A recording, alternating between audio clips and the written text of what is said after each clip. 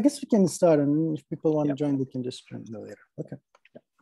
Okay, so it's my pleasure to introduce Jan Vonk from Leiden University, and he's going to speak about triple product periods in RM theory. All right, well, thanks very much, Payman, and thanks everyone for being here today and for having me in this seminar. So like I was saying before, it's always really fun to speak to a Canadian audience. It brings me back to those days where as a postdoc in Montreal. So it's really nice to see you all again, and thanks very much for having me. So today, since it's also evening time here, I'm having some tea, and I thought it might be nice to give a slightly more informal talk that is more aimed at discussing some recent progress in joint work with Darmon on rudiments that go towards the theory of real multiplication, and whose aim it is to construct singular moduli for real quadratic fields that enjoy many of the same properties as singular moduli for imaginary quadratic fields that go back to the 19th century. But I sort of want to put it in a wider context, and so I'll discuss several works and aim it more at giving everything its proper place within the wider story. So that's sort of what today will be.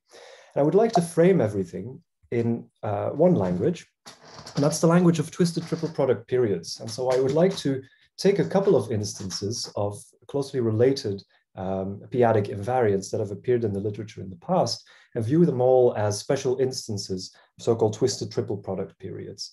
And I'll take a very pedestrian approach to this. And so today, this will actually mean expressions of the following form. So they will be first order derivatives with respect to some variable s of the Petersen inner product between two modular forms. One is just an elliptic modular form of one variable, and today the weight will just be 2 of that second modular form. And the first one is the more interesting one, is an analytic family of Hilbert modular forms that specialize at s is equal to 0 to weight 1, 1. So that was sort of a mouthful, so let me just put it on the slide. So GS Z1, Z2 is a two variable analytic family of modular forms, Hilbert modular forms, around a point of parallel weight 1. And F is an elliptic modular form of weight 2. So you see here I've taken the diagonal restriction, and one might hope to make sense of an expression like this, because both things are of weight 2. Take the Petersen inner product, and if this first thing is a family, it's going to be the first order derivatives at this point s is equal to 0 that will be of most interest to us. So this will be the sort of pedestrian nomenclature I'll take today. Now, these arithmetic invariants encompass a couple of notable invariants that have appeared in the literature in the past, most notably gross Stark units and Stark-Hagener points, and related conjectures giving analytic formulae for them that go back to work of Darmon in the early 2000s and Dasgupta Darmon in 2006, as well as some more recent work on RM singular moduli that I did jointly with Hari Darmon. Now, the upshot is that even though some of these invariants, of course, have already been defined a while ago, their interpretation as a twisted triple product actually gives you a lot of leverage, and it gives you an approach to actually proving things about them, because their interpretation as twisted triple product periods will give them a natural relation to the p-adic deformation theory of certain Artin representations, which are in turn very closely related to class field theory. And it makes them both theoretically more approachable, as well as practically more computable if you're interested in machine computations. And so the first is what I'll focus on, the theoretical progress that has been made on these questions. And the second I'll use to illustrate throughout all of these invariants with explicit computed examples to convince you that indeed they are very computable. Now, so I'd like to focus mainly on two different settings. There's always a pair of algebraic tori inside of the matrix algebra. And there's a big dichotomy, there's a big difference between in this pair, one being split and the other being non-split, and both of them being non-split. And so I'll say more precisely what that means. And to motivate all of this, I would like to briefly start by recapping the work of Gross and Zagier in the 80s on differences of singular moduli. All right, so let's begin there. And let's begin in the classical era of singular moduli with Klein's modular J function, which is unique SL2Z invariant for the action of Möbius transformation, holomorphic function on the Poincare upper half plane that has a simple pole at infinity and has a Q expansion starting off like this. There's a lot to say, of course, about this J function, but for the purposes of today's talk, I would like to focus on their special values at imaginary quadratic arguments, and these are called singular moduli. Now, singular moduli, as we all know, are always algebraic integers, and they're very rich algebraic integers that enjoy very rich arithmetic properties. And so here's a couple of examples. J of -1 is 1728, just 12 cubed. J of the square root of -5 gives that expression, which lies in an extension that generates over q adjoint the square root of -5, the Hilbert class field of q adjoint the square root of -5. That imaginary quadratic field happens to have class number 2. And then finally, there's a famous example of Weber, the J invariant of the square root of -14, which is an explicit quartic number, so it satisfies a degree 4 polynomial, and the class group of q adjoint square root of -14 is cyclic of order 4. And if you join this, you actually obtain the Hilbert class field again. Now, initially, people were very interested in this because in the classical era, they had a very important role to play in explicit class field theory. So there are analogs of the theorem of Kronecker and Weber to generate abelian extensions of Q in the context of imaginary quadratic fields, also largely due to Kronecker and Weber and other people. That gave these singular moduli very early on tremendous importance in number theory, because of course class field theory was very much a hot topic back in those days.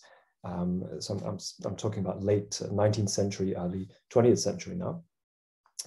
And so initially that's where most of the interest came from. But then after World War II, so more modern history, the work of Gros and Zagier sort of threw this wide open, and they pulled it wide open and brought it to, actually used it to make non-trivial, a very non-trivial progress towards the Burton, Swinnerton, and Dyer conjecture. This gave a whole renaissance of this topic of singular moduli. And just to briefly remind you, the setup of the work of Gros and Zagier is that you have a pair of CM points, tau 1 and tau 2, in the upper half plane. And what Gros and Zagier do is they say, let's consider the differences of singular moduli, j tau 1 minus j tau 2. That's an algebraic integer, so I can consider its norm, and that gives me an actual honest integer.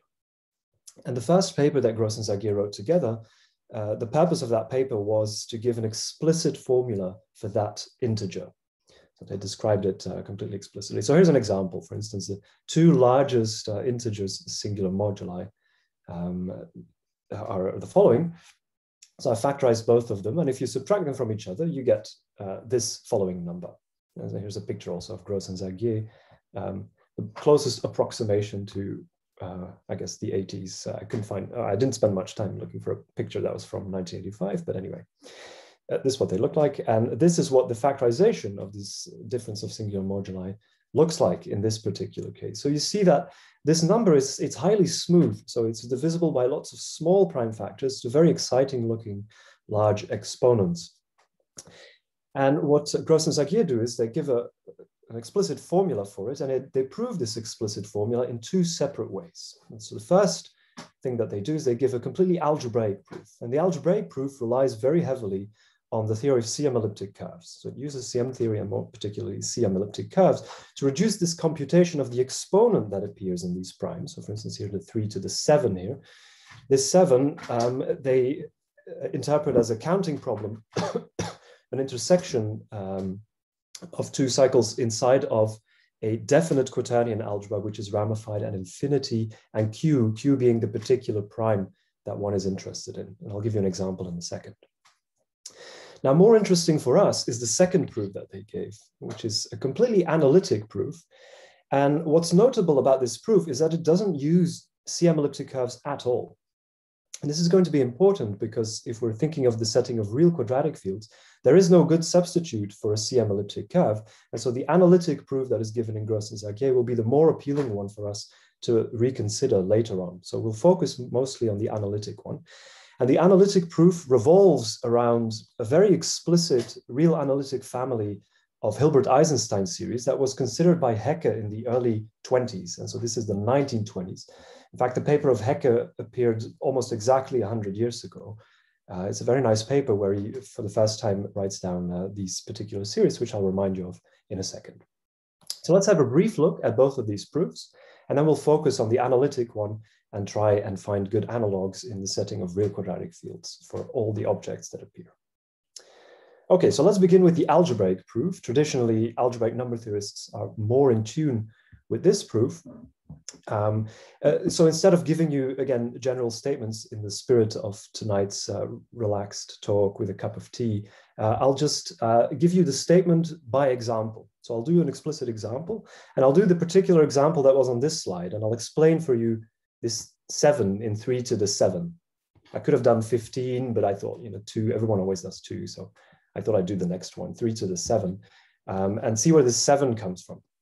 I've already said that Gros and Zagier give an interpretation for this exponent as an intersection, an arithmetic intersection number of 2 embeddings of the 2 imaginary quadratic fields into a maximal order of the definite quaternion algebra ramified at infinity and Q. So Q is equal to 3 will be the one that I pick for this example. In that case, we have a very explicit presentation for this quaternion algebra.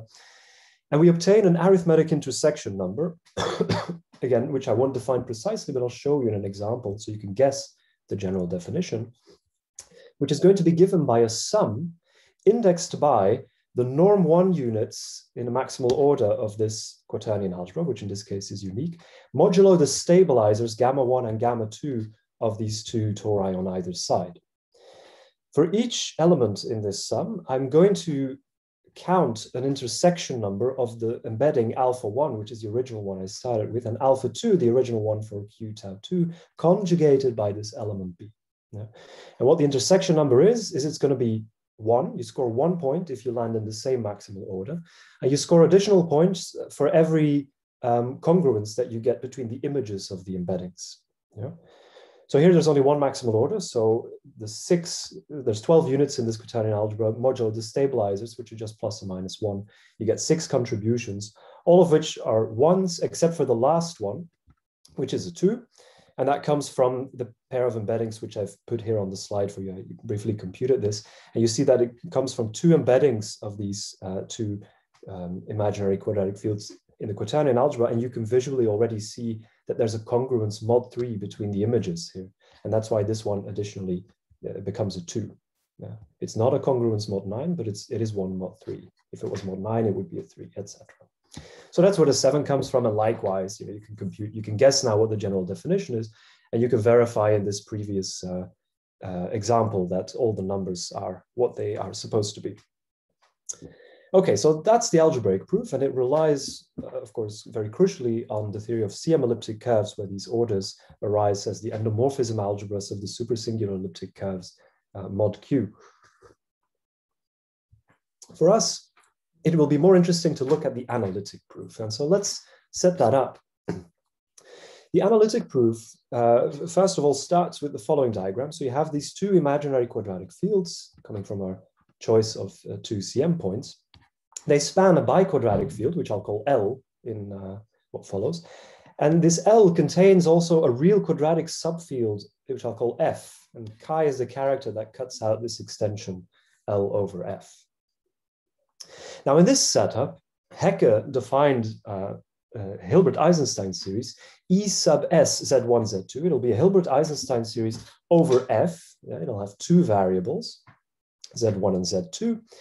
And it's defined as follows. So it depends on this parameter S, and it's an explicit sum weighed by the narrow class group of F of this character chi A, weighed by some elementary factors. And then here we see that we get the expression for an Eisenstein series of weight 1, except for convergence reasons. Hecke puts in this additional factor with y1 and y2 being the imaginary parts of the variables z1 and z2. And then this absolute value here with a 2s in the exponent, with the idea of letting s go to 0 and constructing a holomorphic modular form in the limit. That was Hecke's original goal. He wanted to construct a non-trivial holomorphic modular form of weight 1, 1 this way. And he did, but unfortunately he constructed the 0 form. And this is something that's very important in the work of Gros and Zagier. So Gros and Zagier take this series of Hecke, and they observe that actually, you see, if you take the diagonal restriction of this series, In fact, the statement I'm making here is true before diagonal restriction as well, but never mind that. Then this series vanishes when I specialize at S is equal to 0. Yeah, so I get an analytic family of weight 2 forms because I've restricted to the diagonal. And if I put S is equal to 0, I just get 0. Yeah, but for other values of S, I may not get 0. And so what Gross and Zagier do is they study the behavior around this vanishing by computing the analytic first order derivative of this whole family with respect to the variable S. Now that gives them a weight 2 real analytic modular form, but they would like a holomorphic modular form. So they also take the holomorphic projection, Sturm's holomorphic projection operator. And all of these steps, they carry out in full detail. So they compute the Fourier expansion of all these operations applied to that family that Hecke considered. At the end, they have a completely explicit expression for what the Fourier coefficients look like. And on the other hand, they know they've constructed a holomorphic modular form of weight 2 on SL2Z, so they know they've constructed 0. So the expression that they have for the Fourier coefficients must also equal 0, and that's precisely what gives them their formula. So their formula is of the following form. The expression that they have will always have a contribution, and I'll use these colors in what follows. There's this green contribution here, which is a more analytic contribution that has something to do with Green's functions. That's why I chose green. And then there's this blue contribution, which is a finite, more algebraic contribution, where these intersection numbers that we encountered on the previous slide appear again as weighting factors of a term log Q, and Q runs over finite primes. And this is a finite sum also. So this first Fourier coefficient must be equal to 0, and that's what gives them their formula. So they get that the green contribution is equal to minus the blue contribution, and that's it. That's the main result of the paper. Okay, so that's roughly the structure of their analytic proof. And now we've got to stop and wonder a little bit as to where we want to go with this. And so let's give a quick preview. So in recent work with Henri Darmon, we give analogs, or we construct p-adic invariants that seem to behave in very many different ways, like differences of singular moduli studied by Gross and Zagier. And what happens for us is that, again, we have a pair of embeddings, K1 and K2 in B. B will be the matrix algebra, but really it's not so important. It could be an indefinite quaternion algebra over Q in general. It has to be indefinite though. To the first embedding, the K1, we attach an explicit cohomology class in this cohomology group. So it's a cohomology group, it's H1 of the group SL2Z1 over P, with values in M star over CP star, and I'll tell you in a second what this is. And this cohomology class will be evaluated at the second embedding in a precise way that I'll tell you about in a second. Now, what is this value group of these cocycles? What is this M star over CP star? Now, this group SL2Z1 over P, the Ihara group, has an action by Möbius transformations. There's a weight 0 action, left action on the holomorphic functions on the p-adic upper half plane HP, and also on the meromorphic functions on the p-adic upper half plane HP.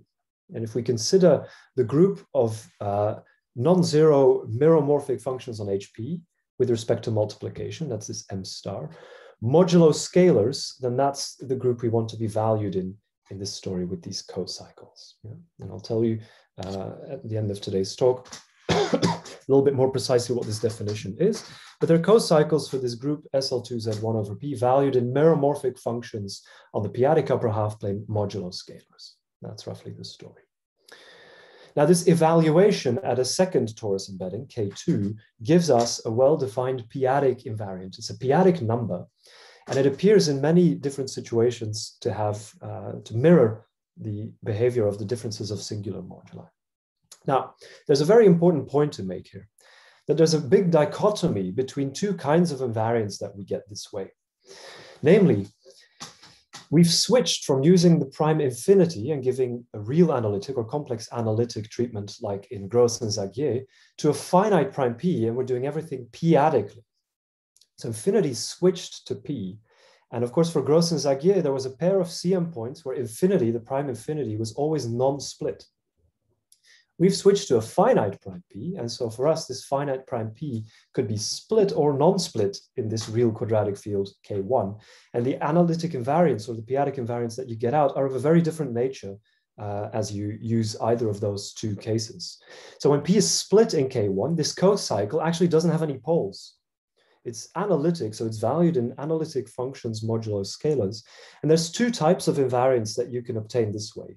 There's the Gross-Stark units, and there's the Stark-Hagener points. So those you recover, and of course they were invariants that were already known before, but you recover them as special cases of this more general construction. The newer kinds of invariants arise when P is non-split in K1. So that's really a more close analog to what was happening in Gross and Zagier, where infinity was always non-split in an imaginary quadratic field, by definition of an imaginary quadratic field. Okay, so the talk will break up into this dichotomy as well. And the first thing we have to wonder is what plays the role of this Hecke analytic family for these other invariants? And that's a difficult question, but I'd like to give you some indication as to how this construction goes. Because this work of Gross and Zagier, of course, has been developed ad infinitum since their original ideas. And it's a big flourishing area with many beautiful ideas.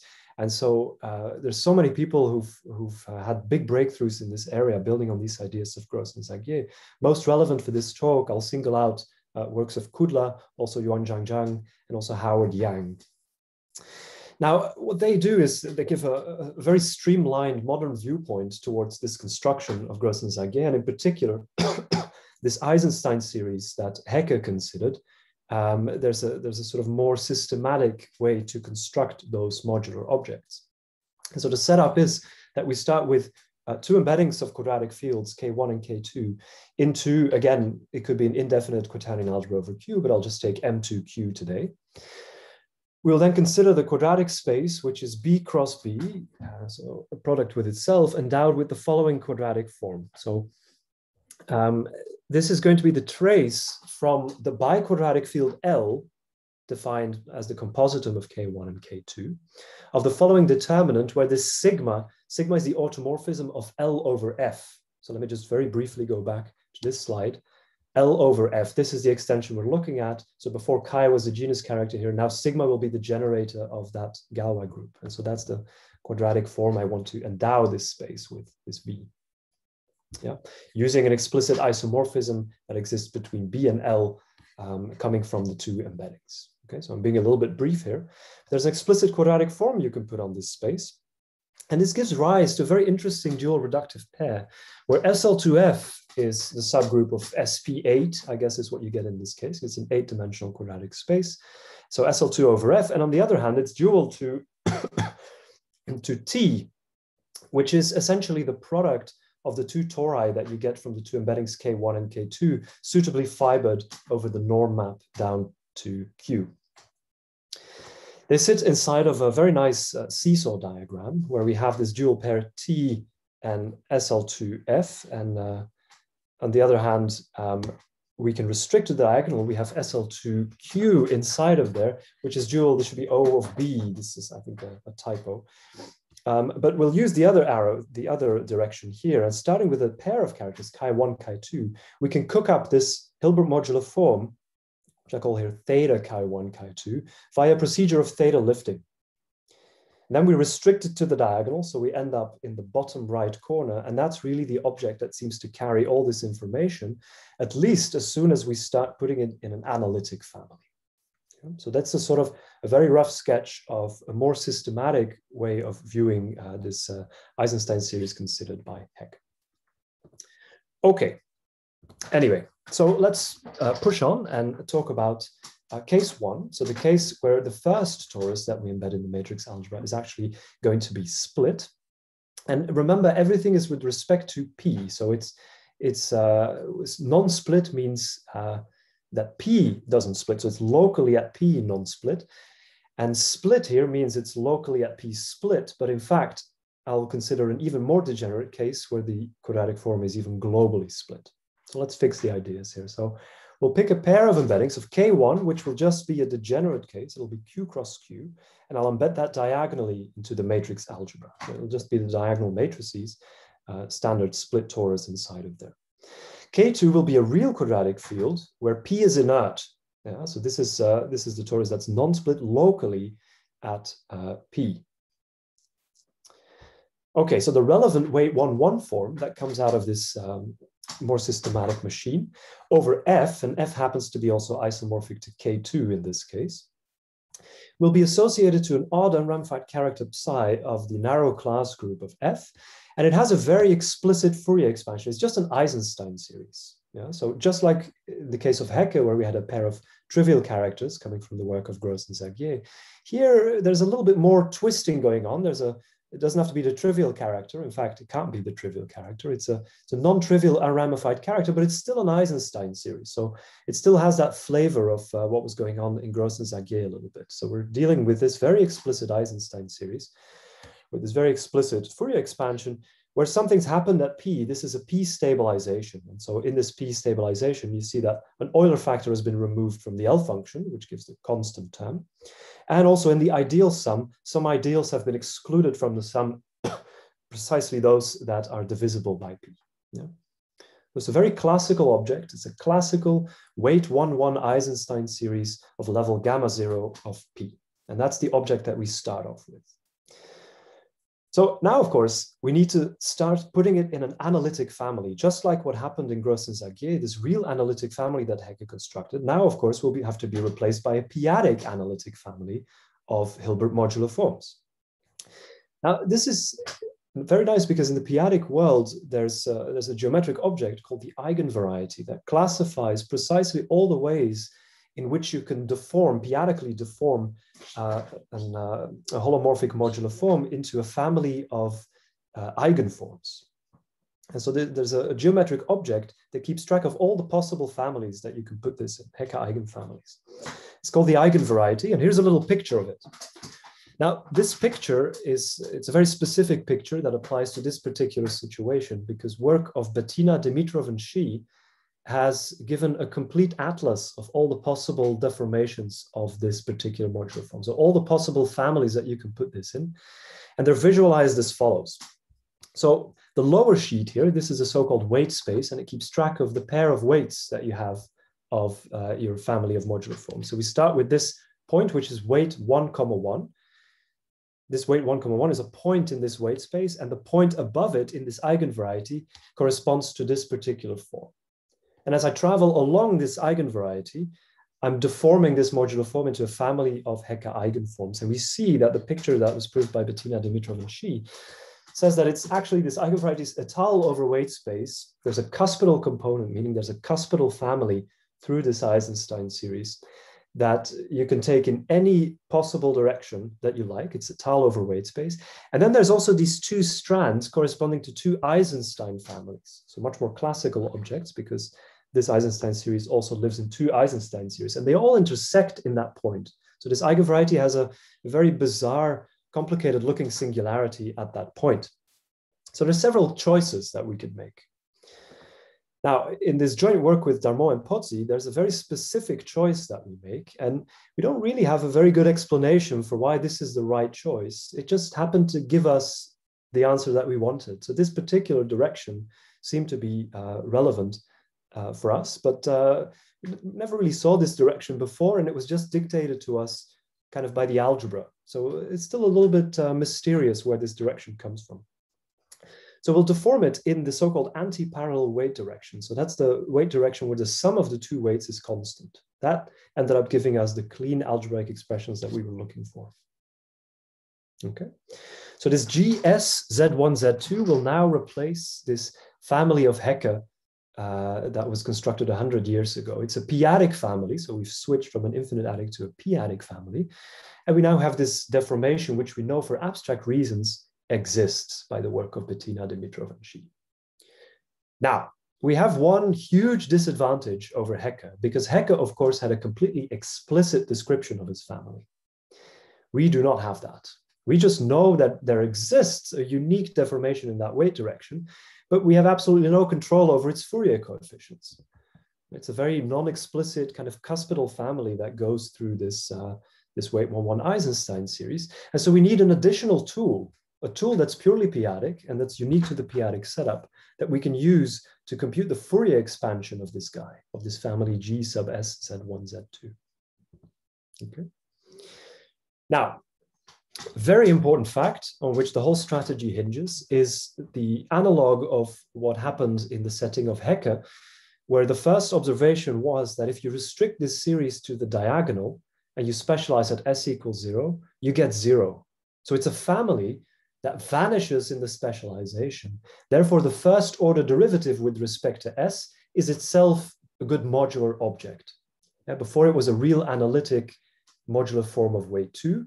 This time we're in the p-adic world, and such things are called overconvergent p-adic modular forms. So this first order derivative, crucially relying on the vanishing of the specialization, now becomes a weight 2 overconvergent modular form of tame level 1. So this is very important. This vanishing, I can't stress enough, is really important, and it makes the first order derivative into a modular object. If it didn't vanish, the first order derivative wouldn't really be modular in any way that we currently know. All right, so here's an example to give you a more concrete sense of what these invariants look like, what we might do with this family, and also of the explicit and computable nature of all of these things, because eigenvarieties, they have a sort of austere kind of reputation, but actually all of these invariants in RM theory are very, very computable in practice. And here's an example to try and convince you of that. Let's consider the real quadratic field Q adjoint the square root of 21, and let's take the prime 11. Yeah, now 11 is, in this case, is going to be inert in F, in this real quadratic field F. And we're going to end up considering modular forms of weight 2 and level gamma 0 of P. And the space of holomorphic modular forms with those parameters is actually two-dimensional. There's two examples. There's the weight 2 Eisenstein series E2. So this is the P-stabilized version. It's a classical modular form of weight 2 and level gamma 0 of P. P is 11, so I guess I could say gamma 0 of 11.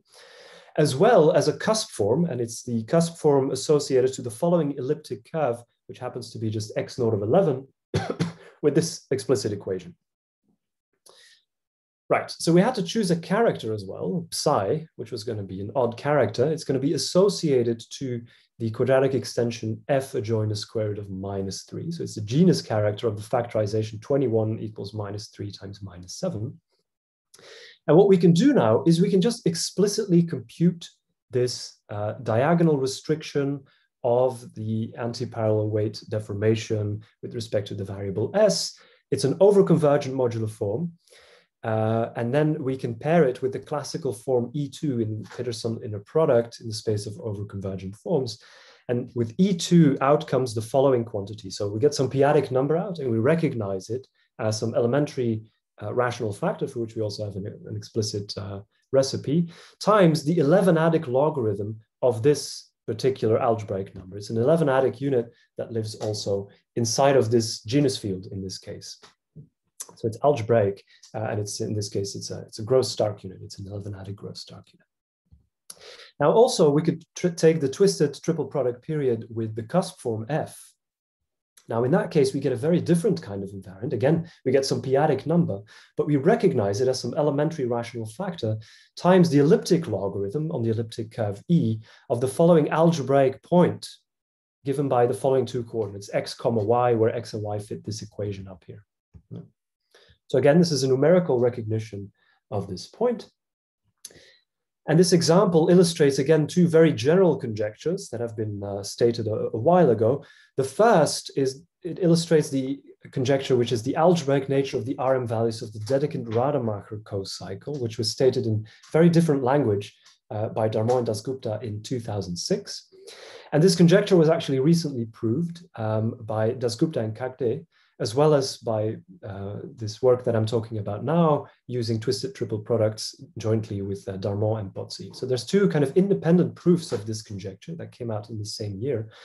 Ours uses this twisted triple product interpretation and is therefore more relevant to today's talk, because I want to talk also about RM singular moduli. The work of Dasgupta Kagde uses tame deformations of eigenforms, and it should be noted that it's much more general. So it's not just for real quadratic fields, it's for arbitrary, totally real fields, and it gives an analytic construction of these gross Stark units. So it's very spectacular work that is also came out in the past year or so. The second entry, the second example, numerical example that I gave here, is the algebraicity of Stark-Hagener points, which in general remains open, remains conjectural. It was stated by Darmon in 2001. He gave an explicit p-adic point construction of what conjecturally should be global points on elliptic curves. The one on this slide being an example, but in general, this conjecture remains completely open, and it's not known that these points are always global. Okay, so anyway, a couple words about the strategy that we employed with Darmon and Pozzi. So like I said, we have this family of coming out of this theta lift, which is a weight 1-1 classical Eisenstein family. And we're going to put it into this anti-parallel weight family, and we want to compute its Fourier coefficients. This is a highly non-trivial task because we only know abstractly of the existence. We have no explicit expression for the Fourier coefficient. So we have to compute and work hard to get these explicit expressions. And this is where a crucial new ingredient comes in that is only possible in the p-adic setup. Because in the p-adic setup, these analytic families, these p-adic analytic families of eigenforms, are very closely related to the deformation theory of the associated Galois representations. And here we're always in the point 1, 1. So these will be Artin representations, finite image Galois representations, and their p-adic deformation theory will therefore be related to class field theory. And that's where the algebraic numbers come from. So it's important to point out sort of where the algebraic numbers come from. They come out of the deformation theory of Galois representation. So in this particular example, the Galois representation that we might attach to this weight 1-1 Eisenstein series is just this reducible one consisting of the trivial character and the character psi that we picked of the absolute Galois group of F, the real quadratic field intermediate in the biquadratic field spanned by Q tau 1 and Q tau 2. So that's rho. Now the strategy is we're going to, instead of deforming the modular form, we're going to deform the Galois representation, because the deformations of the Galois representations are naturally correspond to classes in this cohomology group H1 with values in the adjoint representation of rho, which in this particular case, because it's a reducible representation, the adjoint splits up very nicely as just a sum of 4 characters. And so we get very manageable cohomology groups of characters, which we can then again, using inflation restriction and global class field theory, describe explicitly in terms of certain p units in the narrow Hilbert class field of the real quadratic field F, which is the field that, that is cut out by the character psi.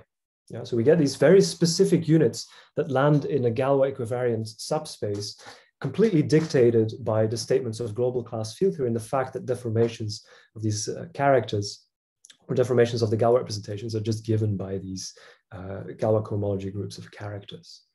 Now, evaluations of these homomorphisms at suitable uniformizers give us gross Stark units in this p unit group of the field cut out by the character psi. And so that's where the algebraic numbers come from. That's where the gross Stark units end up coming from. Okay, now, of course, these are all the deformations that we have of the Galois representations. We then need to be careful which of those deformations are actually modular, so correspond to a modular form. So we need a modularity statement there. And so to do that, this may be a little bit technical. So let me go through it quickly because it doesn't really matter for the sequel. We define some explicit deformation problem that captures properties that we know are true for modular representations, and then we hope we do this in such a rigid way that we cut out precisely those that are modular. And so the most important features of this deformation problem are that the deformations of this Galois representation should be nearly ordinary. That means that if you restrict them to the decomposition group above P, of which there's only one because P is inert, it can be put into upper triangular form for some characters of the decomposition group. Also, we need to rigidify slightly to deal with this singularity, and that comes down to choosing some rank 1 summoned that is stable under the local Galois group. And so this is part of the data of this deformation problem. Okay, so it's a little bit technical, it doesn't matter so much, but we cut out these properties that we know are true for modular ones. It's representable by a deformation ring R, which we then show is isomorphic to T, suitable Hecke algebra, and therefore we can compute precisely the deformations that we're after, which will correspond to this modular anti-parallel weight deformation that we set out to compute. Yeah. Okay, so never mind. So it's in the end, it's a linear algebra problem after all of these things have been set up. All right, so back to the strategy and back to what Gross and Zagier do with this family. We now have this family GSZ1Z2 in the anti-parallel weight direction. So what do we do with it? Well, we do all the same steps that Gross and Zagier do with it too. So we know the Fourier expansions explicitly now. And so now we're going to explicitly compute the Fourier expansions when we start applying all of the analogs of the same operations that Gross and Zagier apply to their family. So the first being the diagonal restriction, which we know vanishes at s is equal to 0. It's very important. The second being the first order derivative with respect to s. And the third being the ordinary projection, which is the p-adic analog of this holomorphic projection that appeared in Gross and Zagier. Now, in the end, so here I promised you I was going to use the same colors. We get, again, a very similar thing. I didn't define what this theta wind is. It's an explicit rigid cocycle. It's an explicit cocycle in that space that I had up a little bit earlier that will correspond to sort of the analytic contribution, the thing that captures the analytic expression of which we're trying to show it's algebraic, plus some finite algebraic contribution, the blue contribution, which in this case looks rather boring. It's just the p-adic logarithm of this Gross-Stark unit that came up a couple slides ago. Yeah. So again, we get these two contributions to the Fourier coefficients. And from this, we get, again, our identity in very much the same way that Gross and Zagier also got theirs. Yeah. Now, again, it's very important that this diagonal restriction vanishes at s is equal to 0. And we should point out here that it's a near miss because the first order derivative before diagonal restriction is not modular in any way because the specialization doesn't vanish. It only vanishes after you restrict to the diagonal. And this is the price you pay kind of for taking a character psi, where Gross and Zagier took the trivial character. So that extra bit of generality makes for the fact that the first order derivative doesn't really have meaning.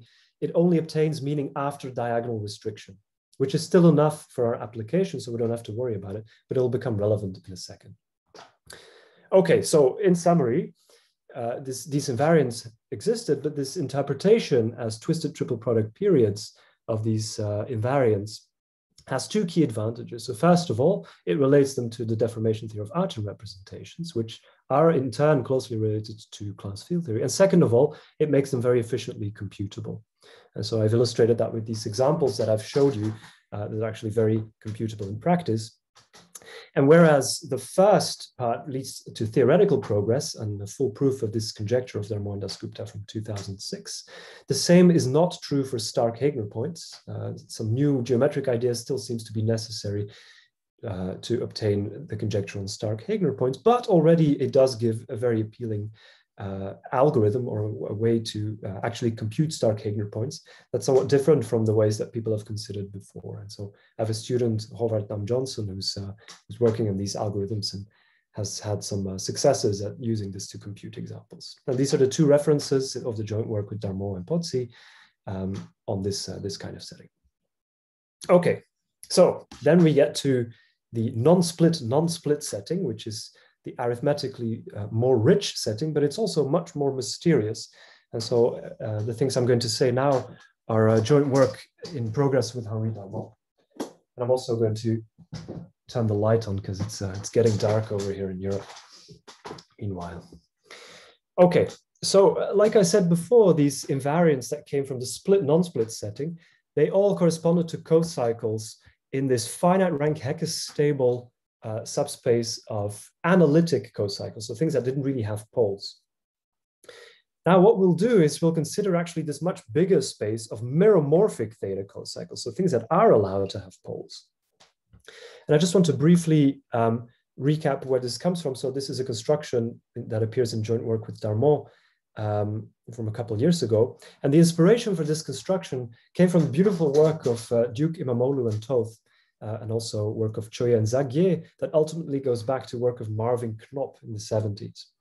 Now, what Duke, Imamoglu, and Toth were doing is they were considering a problem in topology. And so a problem about linking numbers of modular geodesics, where the setup is that you take SL2R and you quotient out by SL2Z, and that as a threefold is diffeomorphic to a three-sphere where the trefoil knot has been removed. So this is a classical result on modular groups. And this explicit diffeomorphism is interesting because it gives on this space S3 minus the trefoil a very natural flow, the so-called diagonal geodesic flow.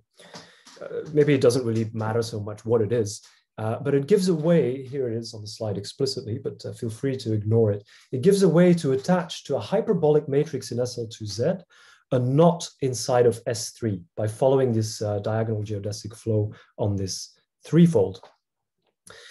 And so a question that Etienne Guis asked and answered is, what is the linking number between this trefoil knot that we've removed and these knots that we attach to hyperbolic matrices?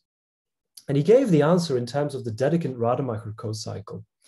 A p-adic version of this Dedekind-Rademacher cocycle was responsible for the arithmetic content of the split non-split case that I just ended up discussing. And more interesting now for the non-split case is the follow-up question asked by Dukim and Moglu-Toth. Forget about the trefoil, they said. What about if you take two different hyperbolic knots attached to two different matrices, gamma 1, gamma 2? What is their linking number with each other? And there also they gave an answer in terms of this Knopp cocycle, which is where we learned of this cocycle in this work, that gives an expression for this linking number in terms of a very explicit algebraic gadget that lives in an H1 of the group SL2Z. Yeah. Okay, now what we did in this work is we made p-adic counterparts of these cocycles. And we have actually two separate constructions. The first is just, it's very explicit. We just write down an explicit infinite product, which is indexed by this group gamma, which is secretly SL2Z1 over P. I just didn't want to write that in the index because that's a rather formidable piece of notation.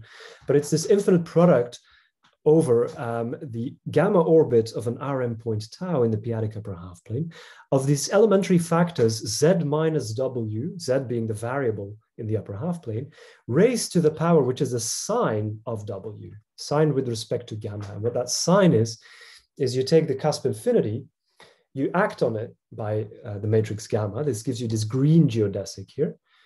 And then you check the geodesic between W and its unique algebraic conjugate, whether that intersects this green geodesic or not. And if it does, you put the sign of the intersection in the exponent. So plus or minus 1 here, or 0. Yeah, so in fact, very often it's 0. It's 0 so often that this big infinite product over a huge dense subset of HP actually becomes a discrete subset. It has support on a discrete subset of HP.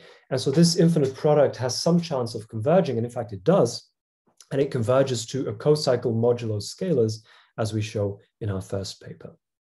There's also a second paper where we give a different way of viewing this construction, and we attach actually a rigid cocycle, so something that's valued in M star, the meromorphic functions on the p-adic upper half plane, not just modulo constants, but actually M star, to every weakly holomorphic modular form of weight 1/2 and level 4 times p, where you're allowed to have poles, but only at the cusp infinity. This is very much analogous to the theory of Borchardt products. So it's possible to take several approaches to this. And it should be mentioned that whenever you have such a theta cocycle, which seems like a bizarre object, you can actually consider well-defined Rm values, evaluations of these cocycles at Rm points. And the way you do that, maybe it doesn't matter. Let's just skip that. So you can take your cocycle and evaluate it in a well-defined sense to get a p-adic number out. And those p-adic invariants seem to carry a lot of arithmetic content.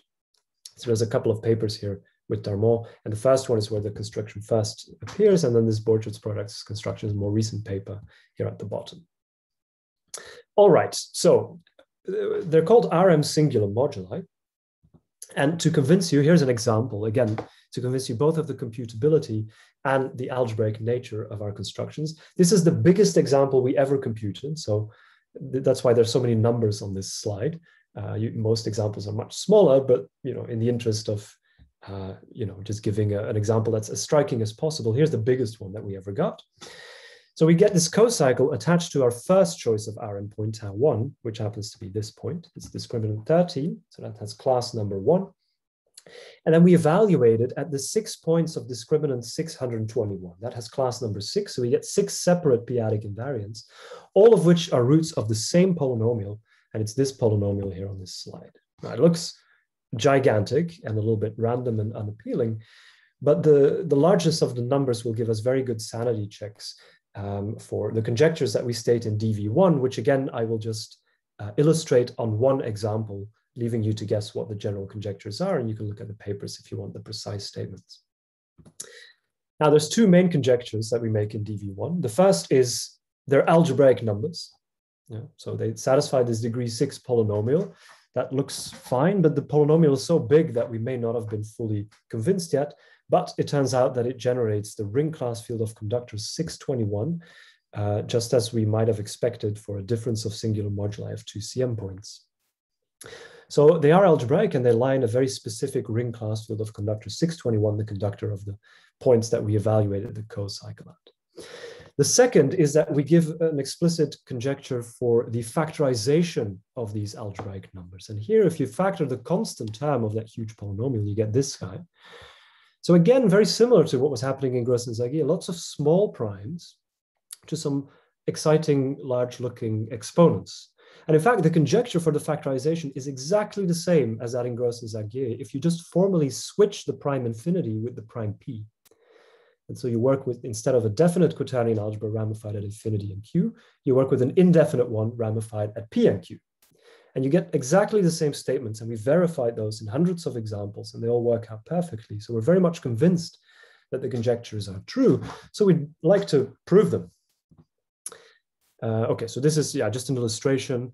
The algorithms of James Rickards compute these intersection numbers in these indefinite quaternion orders, because that's a non-trivial computation, which conjecturally give us the exponents in our factorization. So it's the computation that we did in the definite case on the very first slide that comes back here with a vengeance, but James Rickards computed all of these, and he computed those intersection numbers, and if you can tell, they agree perfectly with the exponents that appear in this factorization. And so this is what the general statement looks like. The exponents are given by intersection numbers, this time of geodesics, on indefinite Shimura curves ramified at p and q, in this example, p being equal to 2.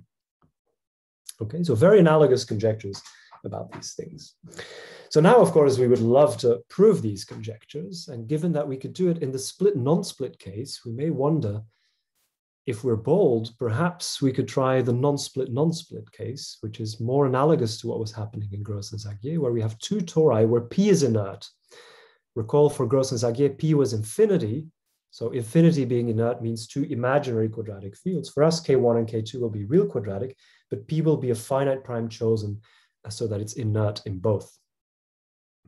All right, so the story then starts very similarly. We need to wonder, what is the analog of this Eisenstein family of Hecke? And now things get much more complicated. The relevant weight 1-1 form that we need to consider over F, the real quadratic field intermediate between K1 and K2 in the biquadratic field L spanned by both of them, is associated to a pair of characters Chi1, Chi2 of opposite signs. This is important to make this into a holomorphic Hilbert modular form, and it gives a cuspidal Hilbert theta series. Now, the eigenvariety, again, in different work, has already been charted for us. And so in this case, we know that this weight 1-1 cusp form that we have, Hilbert cusp form, can be deformed essentially uniquely in any weight direction that we like. So the picture looks simpler than what it was in the Eisenstein case. There isn't this singularity anymore. Now things are nice and smooth and just étale over weight space. So the deformation theory looks much more boring in this case than it was before. But the arithmetic and the way of connecting them up to the RM singular moduli is much more challenging and much more rich in this particular setup. So it comes from a different angle somehow, the difficulty here. Now, that being said, the deformation that ends up being relevant to the story this time ends up being the deformation of this partial weight 1 direction. So it's a unique deformation, which we know exists and is unique, of weight 1 plus s comma 1. So as s varies, the second weight remains constant and the first starts varying. So it's yet again slightly different weight direction from before, which is a little bit magical, but the algebra dictates that this is the weight direction that we should be interested in, and everything becomes very clean in this direction. All right, so then the question is again the same. First of all, can we describe the Fourier expansion of this family? Right? For Hecke, this was easy because it was constructed explicitly.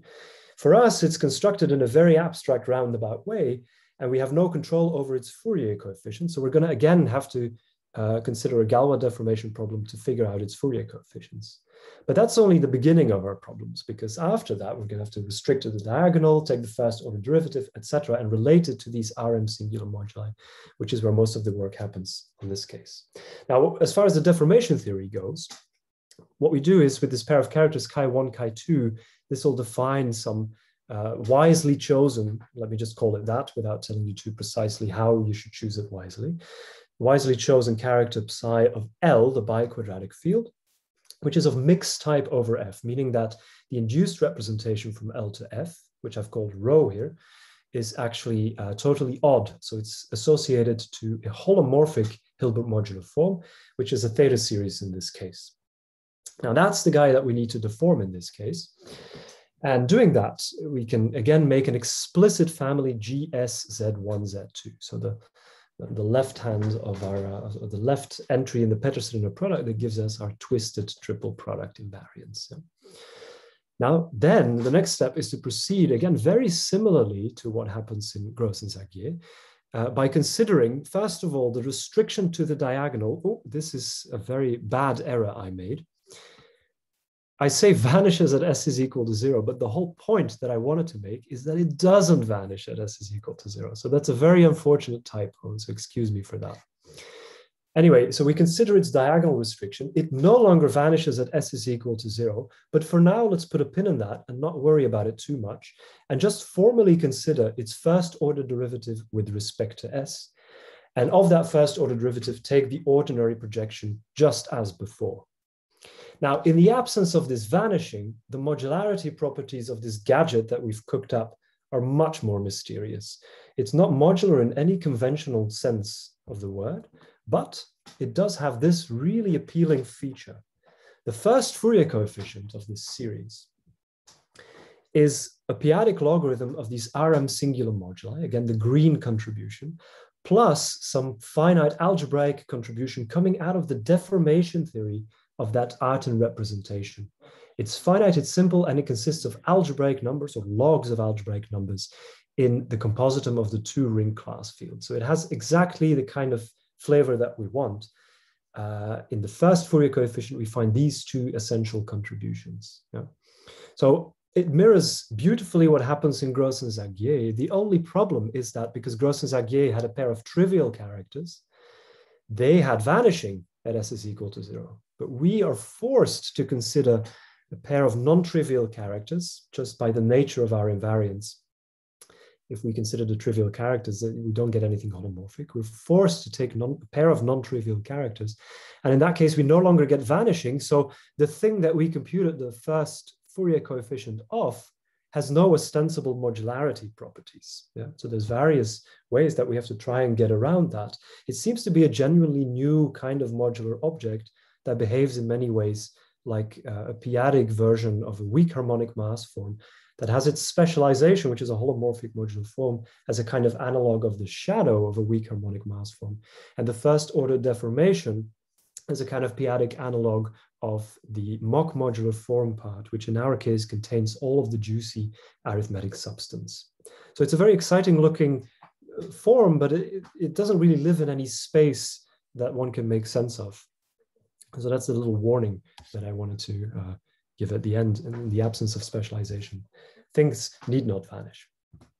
So just to wrap up, what we've done is we started off by discussing kind of two waves of CM theory. Singular moduli originally were very important in the context of explicit class field theory, but then later on gained even much more importance in the work of Gross and Zagier when it came to the analysis of Higler points on modular Jacobians and the work of Gross and Zagier, which all started with differences of singular moduli. Now for this RM theory, so to try and find analogs for real quadratic fields, we use this Knopko cycle, which came from a topological motivation in the work of Duke, Imamoglu, and Toth, which leads to the definition of two different kinds of very computable p-adic variants. The first corresponding to the split non-split case. They give us nice algebraic numbers, which are p units in ring class fields, but their factorizations at primes different from p are trivial. So they're arithmetically a little bit less rich. They're always p units. They never have any interesting factorizations except at p. That's their only factorization. For the Rm singular moduli, corresponding to the non-split case, we do get interesting factorizations that mirror exactly the statements in Gross and Zagier, where you formally replace infinity by p. And so the mysteries of this p-adic setting, meaning the absence of a good substitute for CM elliptic curves, is compensated by using this analytic approach and using this additional injection of information coming from the fact that p-adic families are very closely related to Galois deformations, which in turn are very closely related to class field theory. And so we hope that these kinds of ideas will enable us to establish many more cases of all of these constructions of p-adic variants, which previously have remained conjectural. And so we hope that these kinds of ideas can be pushed even much more, much further in the future. So with that said, I think I'll stop because I'm over time a little bit. And thanks very much for being here today. And thanks for listening. Thank you. Thank you. Great talk. Well, thank you for a great talk.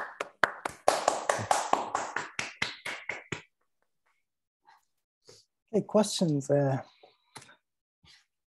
This was a really nice talk, Jan. No, thanks, everyone. Yeah, thanks.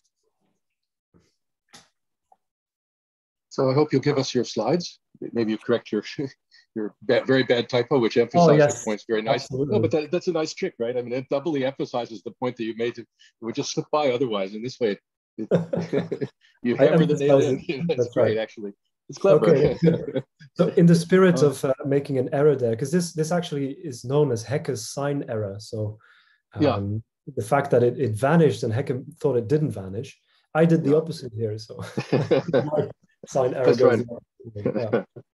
Thanks. I wanted to just make one quick comment about this business about taking the derivatives and worrying about modularity. This is a phenomena that comes up when you study the theory of Eisenstein series in a standard way. And that is that in general, just think of SL2. What really from an analytic point of view, an Eisenstein series is a way of intertwining an induced representation, which is just from the Borel to the SL2, it has an S parameter in it, into the space of automorphic forms. In other words, for generic S, it's just an intertwining map from this induced representation into the space of automorphic forms, right? Mm-hmm. And so what happens is when you look at you can specialize that. And then what's true is, let's suppose we're at a point where there's no pole. Okay, so I'm worrying about Eisenstein series, where the analytic continuation is going to be defined and so on. But suppose you're at some point where there's no pole. Mm-hmm. Then what in general would be true is that the leading term, that will be an intertwining map. Because you can just evaluate at S equals whatever you like 0 or whatever. Mm-hmm. And that'll be an intertwining map from the induced representation into the space of automorphic forms. But if for example, you look at the next term, right? So you look at the derivative at S equals 0, right? What happens is that if you calculate that derivative, so you calculate before you evaluate at S equals 0, but you calculate the intertwining aspect. In other words, the intertwining means that there's some way which in the induced representation S is, you have an action dependence on S, and in the modular forms, what happens is that the image will now, the resulting map, when you do the derivative, will be intertwining modulo the image of the first map. Mm-hmm. In other words, when you look at the first derivative into the space of automorphic forms from this induced representation, if you take the space of automorphic forms and you divide out by the image of the value map, okay, the image of the induced representation on the value map, you get an intertwining map into that quotient space. Yes. Okay, and then what that means is that the modular form you get by just taking the derivative has a transformation law which is okay up to an additional term. So it's like an Eichler integral. Yes. Typically in these Eichler integrals and things, you end up with the transformation law, but whoops, there's a cocycle, right? There's an extra piece. And so that's exactly what's happening here. In other words, when you look at these higher derivatives, and of course this applies to all the Laurent coefficients. In other words, you could take an Eisenstein series, which depends on S classically, and you can look at any Laurent coefficient you like, and the Oh no. Laurent coefficient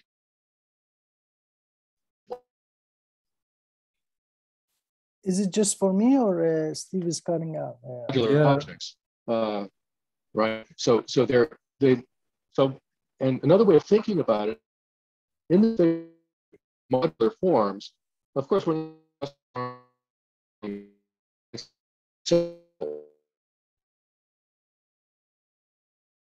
forms.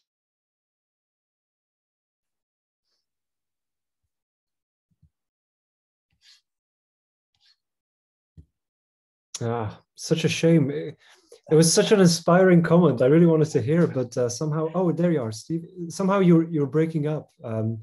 So we missed a lot of that exposition, unfortunately. Oh, you're also muted now. My machine, yeah, okay. Okay, so where should I start back to? I mean, what happened when I have a induced representation depending on S, and I make the Eisenstein series, and I let's say look at S equals 0, and suppose there's no pole. And can you hear me okay? Yeah, and we can hear you okay now. Does that work? You were just getting onto the higher derivatives, and then you sort of or is cut my out. connection still flaky? I think your image is frozen, so I think this is probably still my fault. Okay, now you're moving again. Okay. I'll just stop your video for a minute, Stephen. It might help. Okay, yeah, sure, that might help. No, I'm having trouble with my home internet right now. I don't know why. Can you hear me okay now? I can actually hear you very clearly now. So okay, good. So without the video, it's better, right? Okay. Yeah. So anyway, what I'm describing now is just that if you have even this is just SL2R even, you have some induced representation depends on S. When you form the Eisenstein series, it intertwines that into the automorphic forms, right? Intertwining meaning that it's equivariant for the action of SL2R in the induced representation and the action in the space of automorphic functions on SL2R, right? So it's equivariant, right? So, but when you look at the Laurent coefficients, let's say we're at a point where there's no pole. If I look at the value at S equals 0, you just get intertwining, right? That's an intertwining map. And that will amount to the fact that you get some modularity in this usual sense. Yeah. Okay? Now, if you look at the map, at the Laurent coefficients, at the first derivative, what will happen will be that map will be intertwining modulo the image of the first map. Okay. And so now what will happen is when you transform, and so if you look at the function itself, you end up with a transformation law which carries it back to the usual J, the automorphic multiple of itself, plus an error term which lies in that subspace. Okay. And so that's the sense in which these Laurent coefficients, when you take these expansions, like you're taking this G sub S of Z1, Z2, which is typically like in Grossaghi and Eisenstein series, right? That's why you get these things don't have a proper transformation law, but they act much more like an Eichler integral, where which is a similar kind of thing. In other words, if you mod it out by the polynomials, you would get something equivariant, but of course you're not modding out by the polynomial. If you look at the actual thing itself, the transformation law involves a correction term, right? Which is always in that subspace, right? Absolutely. And so this reflects the fact that if you look at the space of automorphic forms, not L2 automorphic forms, but automorphic forms with just a usual weak growth conditions, right? Then this space as a representation is very far from being completely semi-simple. So in other words, there are lots of non-split extensions in this space of representations. And in fact, this is a huge theorem of Langland's in the Corvallis proceedings, which people maybe know or don't know.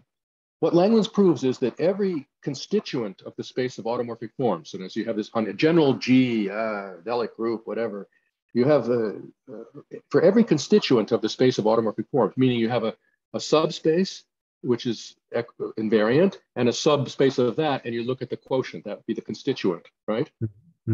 Okay, so a subquotient of this big space of automorphic forms. Every subquotient is constructed by derivatives of Eisenstein series. That's Langland's theorem. This is fully general Eisenstein series. God forbid what's involved in actually showing the proof. It's not in Corvallis. But in any case, this is a huge theorem of Langland's. So I think what's true is that we should remember that, in fact, in the space of automorphic forms, there are many extensions and so on. So these equivariance properties, or modularity, it's not, you're not off the map. It's just that you're deeper into the filtration of these things into, you roughly see what I'm saying. I mean, there are these extensions in the space, and you're looking at subquotients of the space of modular forms. But this comes into my work with Rallis all the time. And that's why I know it, because that's exactly what we did when we were doing Siegel formula. In the cases where there was a pole, we had to worry about what happened in the next term in the Laurent expansion, et cetera, et cetera. So, I mean, anyway, I think it's just relevant to the. Absolutely. Yeah. Thanks for that. That was very inspiring, actually. And indeed, all you say, I mean, all the works you mentioned also of yourself and Rallis, they've been very inspiring to us. In the p-adic case, of course, it's less clear what the analog is of weakening that growth condition. Right. Yeah. So in this case, the space that seems to come out is an extension, indeed, exactly as you say, of the space of classical forms by the space of overconvergent modular forms. And so that's exactly the analog of what we're seeing here. Except that I'm not sure if such spaces have been considered, but the fact that this series seems to inhabit such a space might make the space also a little bit more interesting, because here, of course, you're guided by the arithmetic, so you're forced in a certain direction, and that might be a nice first step to actually consider the full space in the sense that you were considering. So it's very inspiring. Thanks very much for that. Well, I mean, and of course, the other place where this comes up is that there's this paper that I wrote with Catherine Brinkman. Yes, I know this paper, yeah. Where essentially what we're showing is that indeed in the Mach modular forms are really just extensions in the space of modular forms. In other words, that the typical Mach modular form is the Horace-Chandra module, which is the Archimedean, representation involved, is generally a non-split extension. And in that paper we wrote down what are all the possible, abstractly from Lie theory, possible extensions, and we showed that every single one of them does actually arise.